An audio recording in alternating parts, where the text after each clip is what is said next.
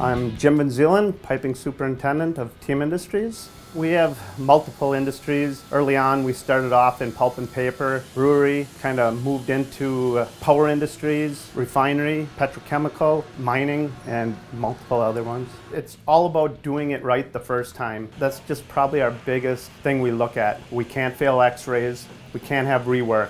Anything coming back against a grain, you lose your production, and that's what we're not about here. We are using exclusively Miller welding machines, roughly 50% Pipeworks welders. With the Pipeworks welder, we will use a TIG root, flux fill and cover, or even TIG out, whether it's stainless or carbon, depending on what pipe we're welding. The training, they get up to speed quicker. It's ease of operation. It works very nice for switching back and forth. We have seen a decrease in x-ray failure. I like how simple it is. Easy changeover. I love the SD card. I put my own settings in just the way I like it every day. If you can weld with another machine, you can definitely weld with this one, because it's the simplest one I've ever used. One touch of a button, you can go from TIG, MIG, flux core, and grab that gun, hit the wire, and you're ready to roll. I don't have to remember to change my polarity or my leads. I can hit the pedal and be on a different process immediately. I know the guys that weren't running them, they would get on a Pipeworks and they're like, I gotta have one of these.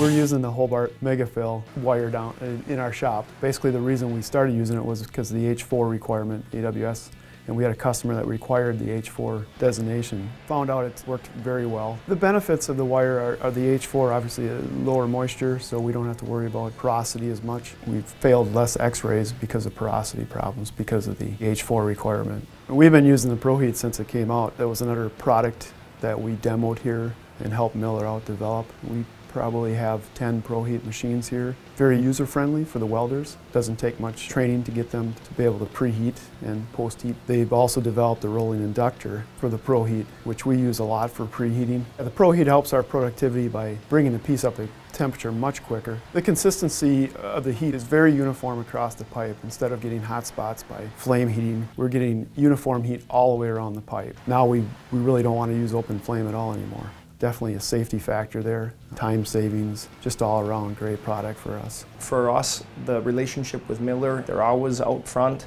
and we depend on them to keep us in the driver's seat as far as the new advancements, so that we're always dealing with new equipment.